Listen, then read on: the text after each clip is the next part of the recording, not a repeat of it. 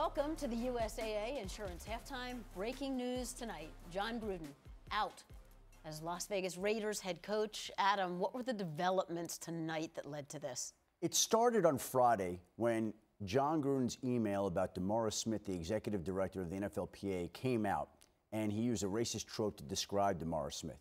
Now, today, the NFL said it was closely monitoring the situation, and there were more emails that were sent to Las Vegas Raiders owner Mark Davis.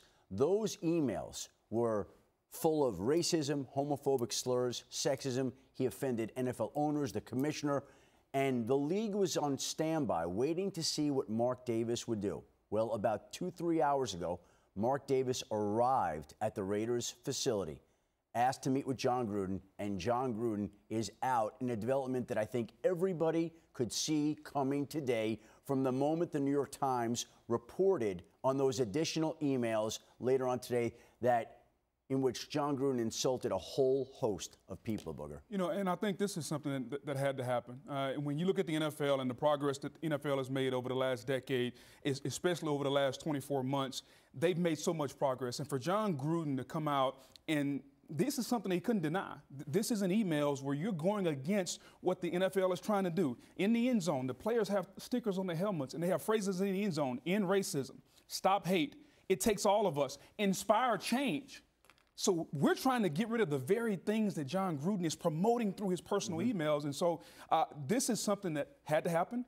I think a lot of people in the Raiders organization are relieved it happened, because if it didn't happen, it was going to be constant questions over and over and over, and that's unfair to everyone except Jon Gruden. On Friday, when the first email about DeMaurice Smith surfaced, I had two teams call me to say that Jon Gruden couldn't and wouldn't survive this. I think the NFL watched over the weekend the way this all developed. Chris Mortensen reported on Sunday there were additional emails. Yes. And then the contents of these emails surfaced from the New York Times, and there was no way that Jon Gruden could stay on as the head coach of the Oakland Raiders. He's out 4 years into a 10-year contract, and his ouster comes essentially, ironically, during Monday Night Football. And Adam, this isn't just about emails in 2011. This is It's a pattern, Susie. Yes. These are emails that spanned 7 years. They were sent to the former Washington football team executive, Bruce Allen, and they displayed a certain type of behavior that the NFL is trying to rid itself of over time, and obviously insulted a lot of different people. You know, and we asked a question earlier on Monday Night Countdown, did this affect the players' performance against Chicago? It had to. And so as the players hear this, because most of the times you have Tuesday off. So we're sitting in our homes right now Monday night gathering all this news, and we're trying to process it. But at the end of the day, we know as players we're going to move forward. So now in the locker room, instead of everybody whispering, hey, do you think Jon is this? Do you think Jon is that? Now we can digest it. We can deal with it, but most important thing for Mark Davis and the Las Vegas Raiders, they need to figure out who the interim coach is going to be, and let's move forward, because we still have a long season to play, and I think that's the best thing for the players. Right. That's why something had to be done.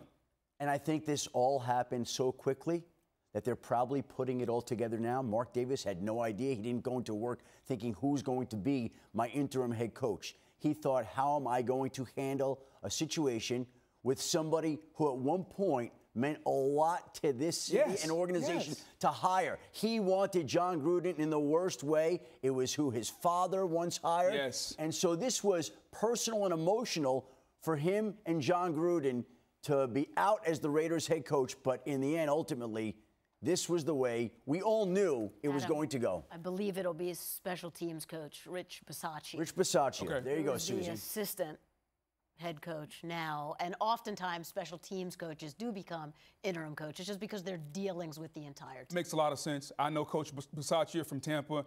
He can coach all aspects of the team. He knows, he has a relationship with all the players. He will do an outstanding job. He's been wanting to be a head coach on some level. So this is, again, Jon has to deal with his own issues. This is an opportunity for Rich moving forward. And there's good men in that organization. Rich Bisaccia, Gus Bradley, Rob Marinelli. There's some good men for the Raiders. They will figure out a way to lead these men forward. And for Jon Gruden, I don't want people to think that Jon is the only person out there that's doing this. Okay, we just saw one person's emails. So let this be a lesson to a lot of people out there. What's done in the dark eventually comes to the light. My mother told me that a long time ago, and it's amazing over all these years, it continues to happen over and over and over. And we think about how many people in this organization, his actions now impact players and coaches, people who all put their trust in the head of the organization. We'll be back.